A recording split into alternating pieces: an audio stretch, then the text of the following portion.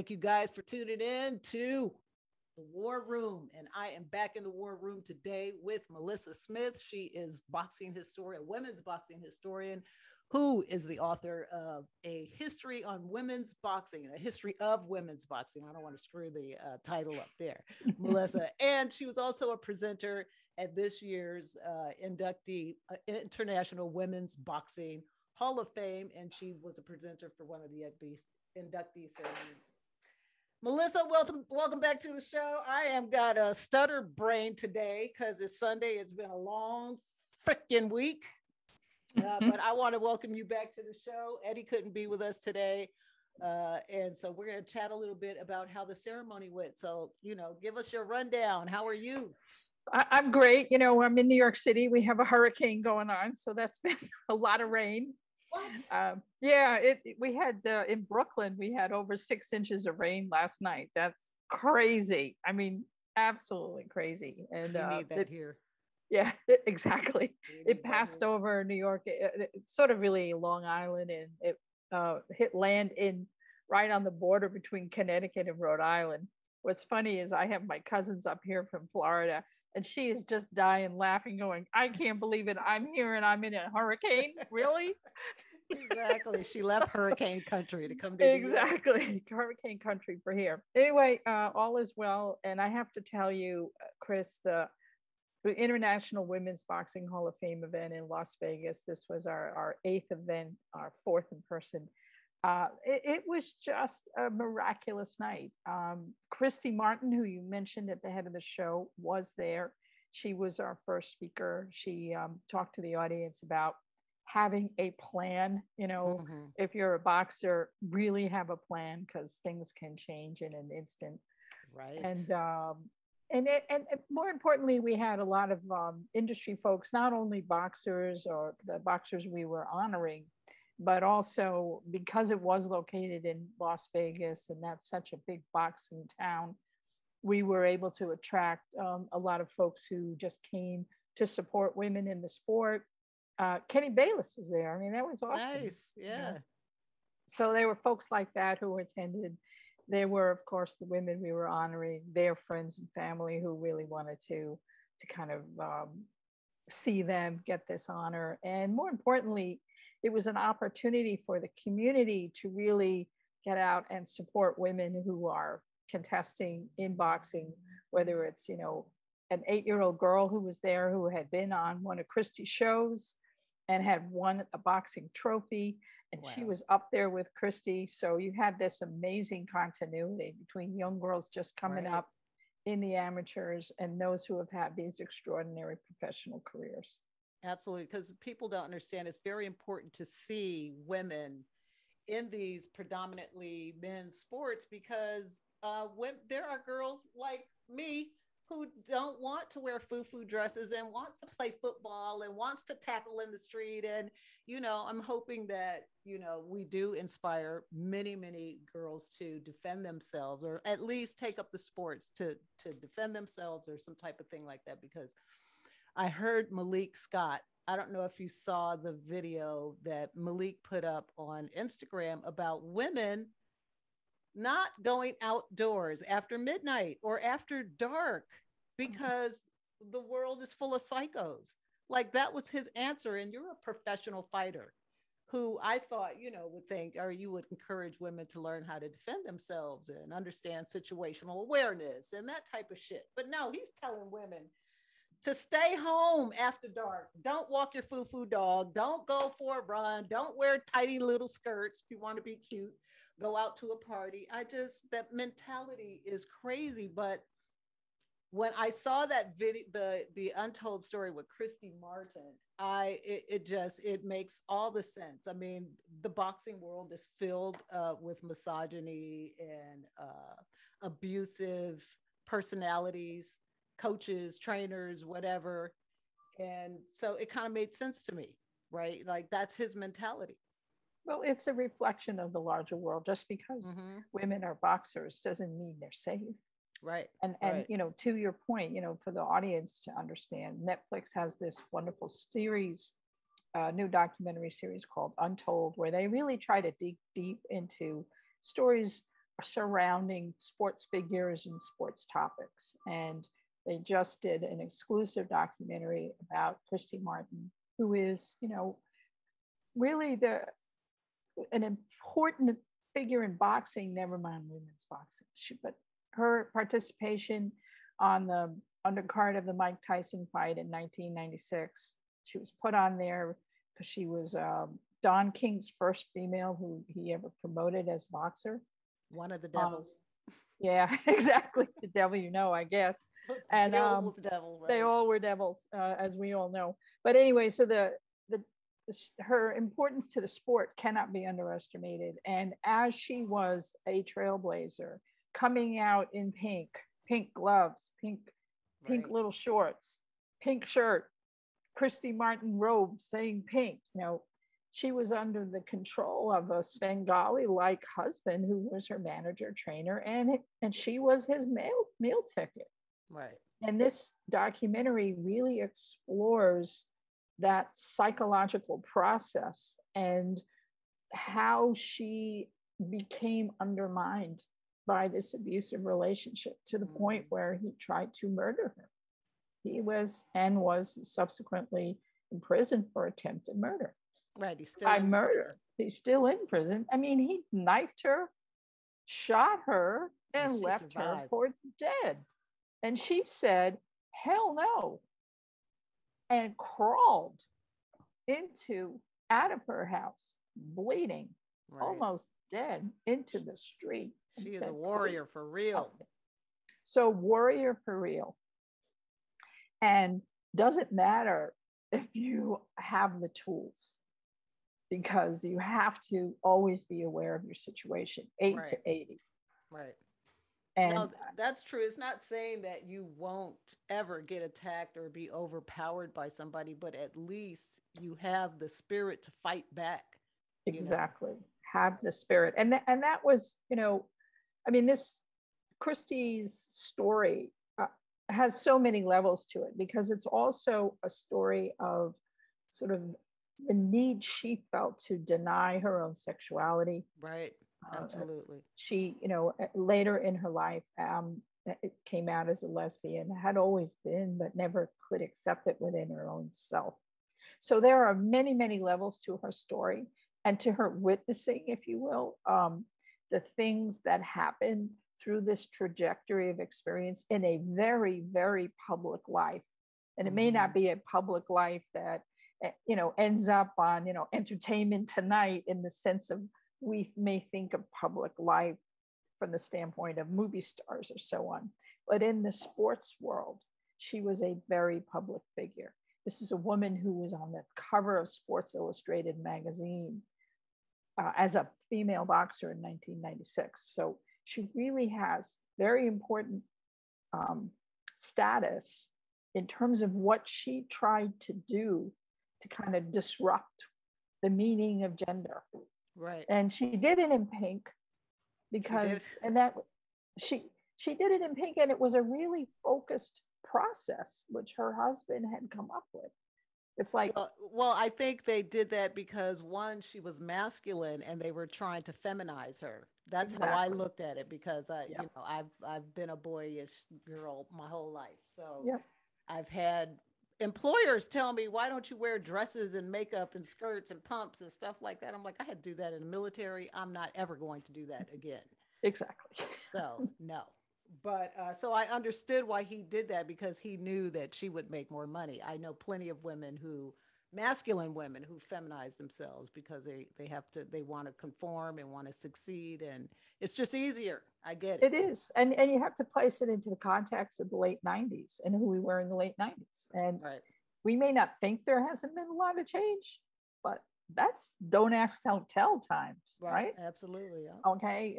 Marriage between two people of the same gender wasn't even on the radar here. So there's a lot of context that had to be there, plus women's boxing, plus trying to appear in the ring and not be threatening to men. Because to your point, as you introduced this segment, here you got Malik. He's a boxer, right? He's this big, heavy dude. And he's on this gender line, really clear.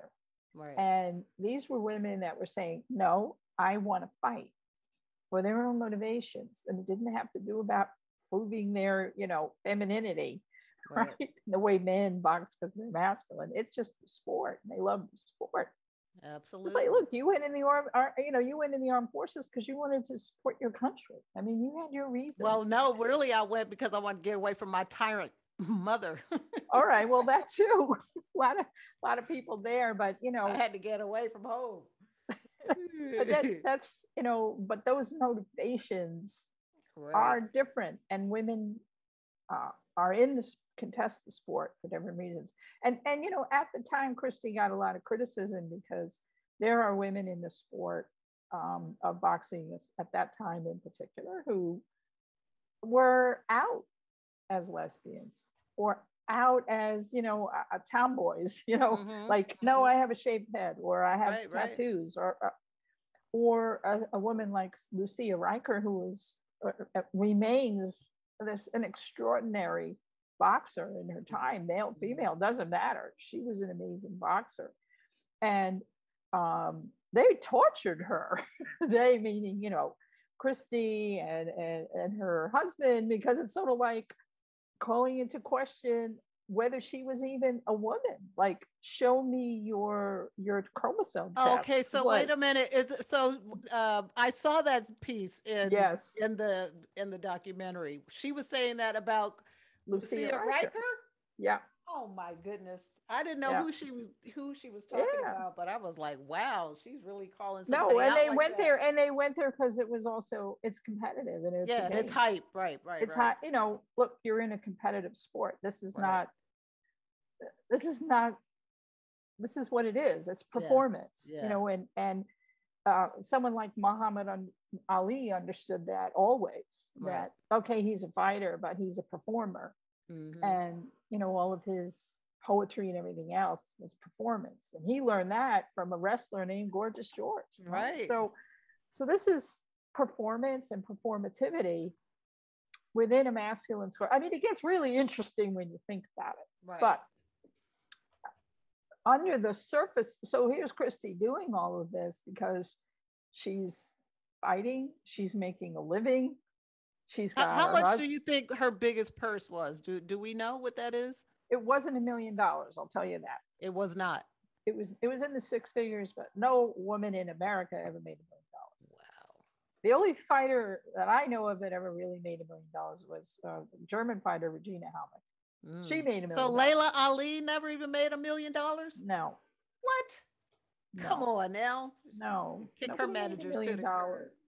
No, but she did extraordinary things. She produced her own pay-per-view, Okay. with Jackie Frazier. She did, Ali Frazier 4, Mm, you know, okay. on the weekend in Canastota, New York, on the weekend, or to coincide with the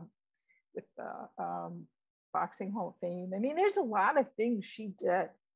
And the thing with Layla Ali is she crossed over into the mainstream in a way that Christy never did. Right. Christy never crossed over. Christy had recognition. She was a women's boxer. She was known in the boxing community. But Layla could do the talk show route Right. in a way that no Right. one else. And just anecdotally, when I was researching my book, and this is 2012, Layla had already retired. And I would ask people just to kind of get their reaction. Do you know anything about women's boxing? And they'd look at me like, what? And then they'd say, oh, Layla Ali. They knew Layla because Layla is this magnificently beautiful woman As who the most had famous boxing father in history. the most famous boxing father in history. And even though she made her own way, Right. it didn't hurt, did Right. not hurt. And that relationship didn't, she learned, this process from me at his knee, if you will, in terms of what she needed to do as a brand. And she was very smart and very savvy, sort of in the era before social media as we know it now, to create a brand that crossed over. And she very quickly capitalized on that. So her route was different. She had Christy to thank because it was Christy that made her understand, Open the hey, doors, right? I can get in the ring. I can be a boxer. But it was her natural gifts, her name, all of these things, and her awareness of what she needed to do to create her own brand that made her a crossover figure in the sport, which Christy never quite accomplished because of her. But she also had her own demons happening, and we learned that through this brutally honest Yeah. If you see documentary. this, it's like, wow. It's just talking about saying truth. I mean, she gave us a level of truth and honesty that had me really emotional watching it. I know the story, but it's intellectual to see her really talk about it and to put it out there. It was riveting. It was like I could not take my eyes away. I was like, "Oh my God!" I wanted to just choke that Jim Martin, whatever the hell his name is. Yeah, I want to choke him, and just there he is and he was being, her ex-husband was being interviewed in prison, right, and so self-serving and such a nasty ass motherfucker, if you will. To nothing changed. He's still the same dick that he was still then. The same dick. And even when he was called out on his lies by the interviewer, he would go, "Oh well, yeah, okay, got me," and then he'd move on to the next lie. Yeah, so I was really riveted, and as I said, I knew aspects of the story, but for any person who wants to really understand what domestic abuse means, and what it means to be isolated from even your family by someone who manipulates their reactions to you, please watch this film, because absolutely. I mean, we're here talking about it because we're interested in martial sports, but it's also a very human and very important story about what happens over years of abuse and denial of one's own humanity. Yes, and if you're watching this, there are domestic violence hotlines out there. So, I strongly encourage women to seek help, reach out, talk to somebody. Don't stay silent. We get it, but gotta reach out. Yep. So, what else is going on? Did you watch that Pacquiao fight last night, or did you not bother like the rest of us? I didn't bother like the rest of us. I just saw that. I just really didn't have $75 I wanted to give to Fox. I hear it was decent card. I saw little bits. What were there any women on that card? No. Hello. So what else is new? Exactly. So they never have women on those kind of cards. So it's like, it's 2021, and you have some of the greatest women boxing of a generation that are out there. Nah. Like who would you want to see? What two women would you want to see in the fight? I mean, look, you've got Amanda Serrano, who is an extraordinary fighter out of Puerto Rico. She's actually going to be on the Josh Paul card next week. Nice. And for some dough, which is even better. And frankly, those kind of, media sensation Instagram fights, that's the first time you got a real female fight on there. And I'm just applauding her, Right. So I want her, I wish her well too. I love her. I'm a big fan. I might even, pay the Showtime money.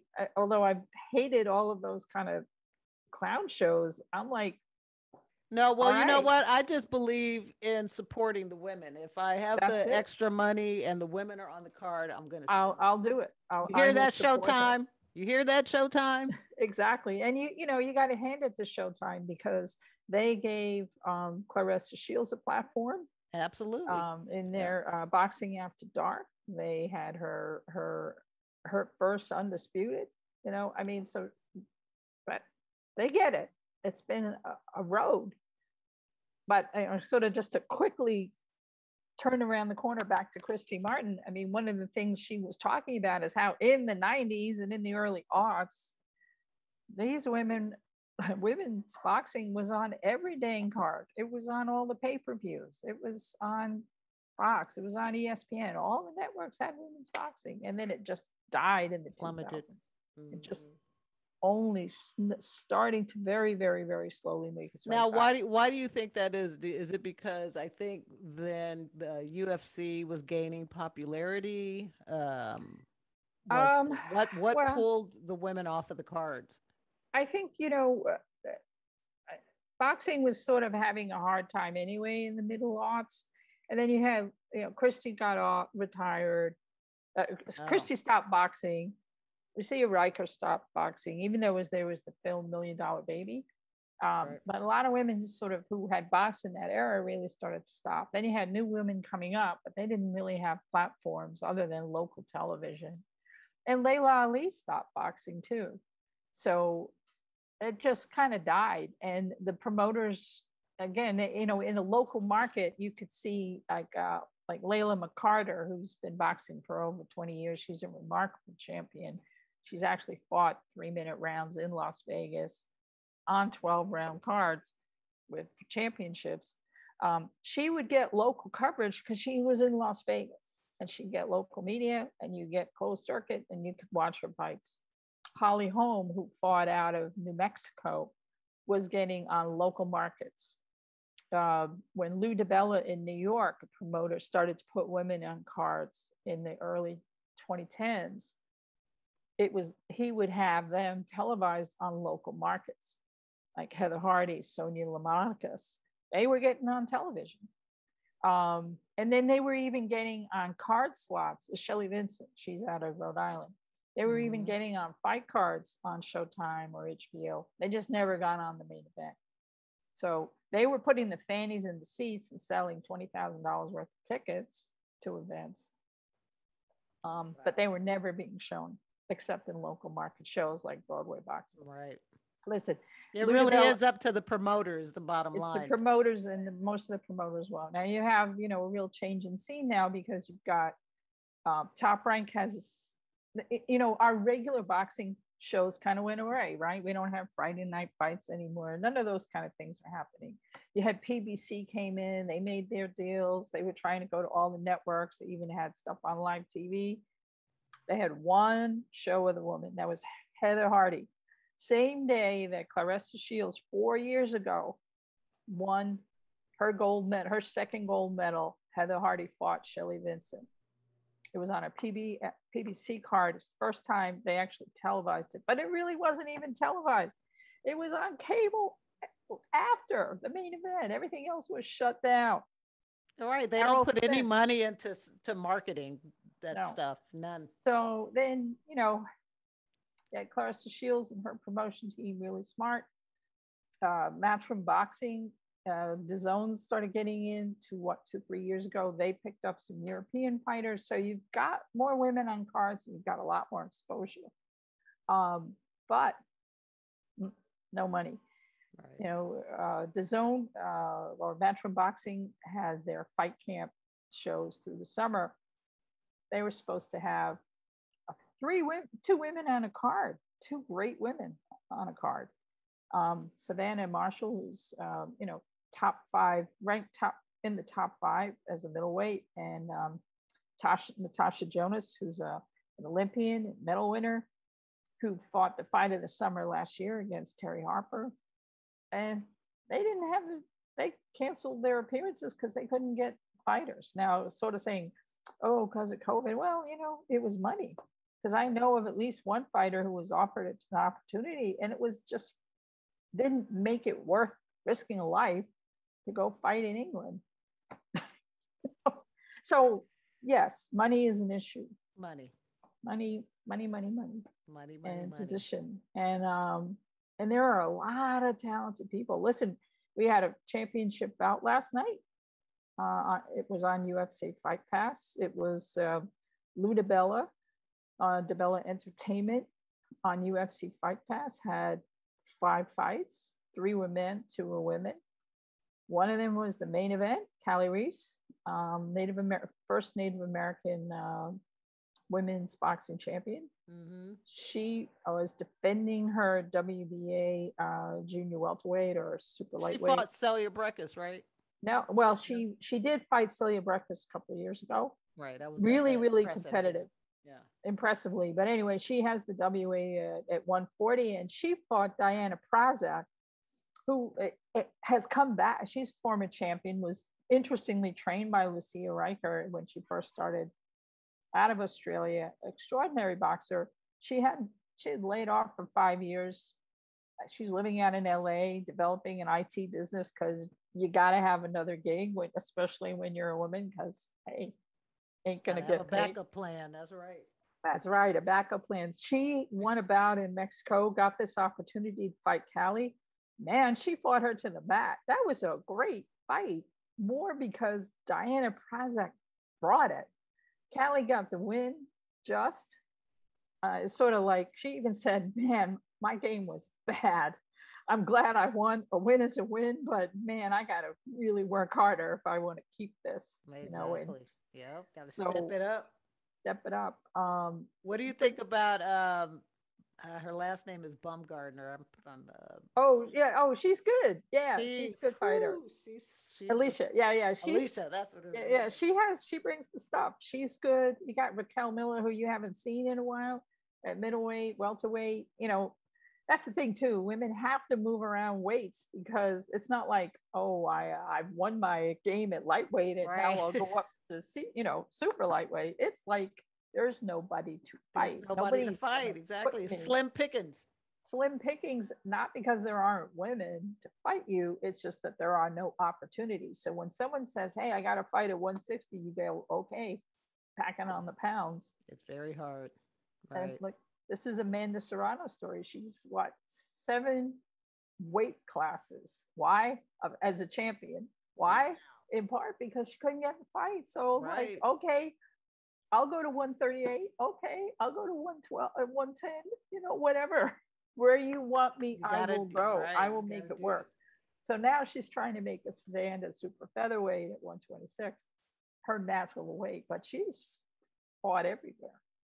Wow, that's incredible. That's the reality for women in the sport. That's right. Well, welcome to the world of women's boxing, folks, because this is what it's about, right? It's good. All right. Where are the opportunities? It is. We need to keep pressing these promoters to create more opportunities. That's what we need out there for women's boxing. We do. Okay.